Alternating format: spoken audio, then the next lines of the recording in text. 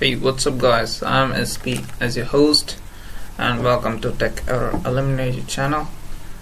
So today I'm going to show you how to fix this no connection or network connection problem. So this is all the time it pops up, annoying thing.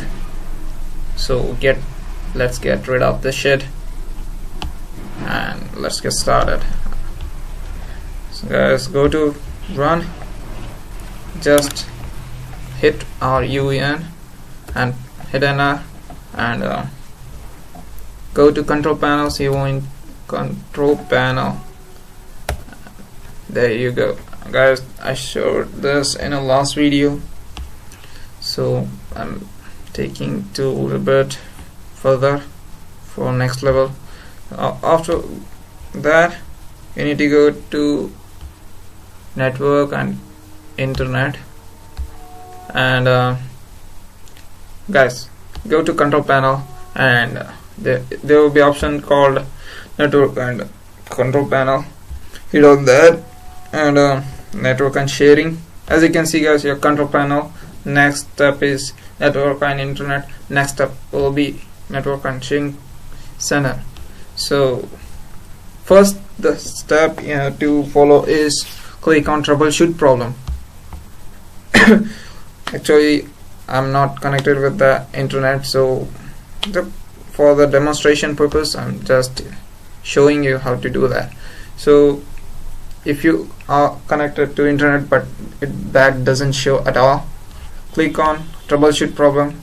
It's pretty much fix that issue within a minute or 2 minutes. Maybe it may takes about 5 to 6 minutes to fix that issue, and as soon as that will show this kind of message or different message or error message, and just exit your PC and shut down and restart your PC.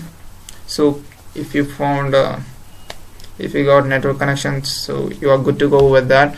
If you found no network, if you found this shit again, just go to network and settings, adapt to settings, and if you're connected with the Wi-Fi or Ethernet, pretty much you need to change the settings here.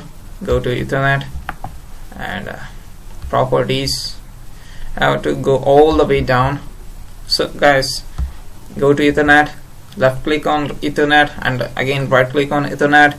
You'll find this shit, and sorry, this option properties, click on that. After that go to all the way down in your scroll bar, internet IPv4, and click that. Go to properties, obtain IP address automatically, and if your PC allows you to connect, allows you to click this option. Pretty much I'm not getting this option, so I'm not going to do that. And if you guys obtain, you should select this radio button, obtain an IP address automatically, and click on OK, and you're all good to go with that. Restart your PC and you'll find your network in there downside. So I hope this video found you useful, and give a like if you like, and subscribe to my channel, Tech Error Eliminator channel, and thank you for watching this video.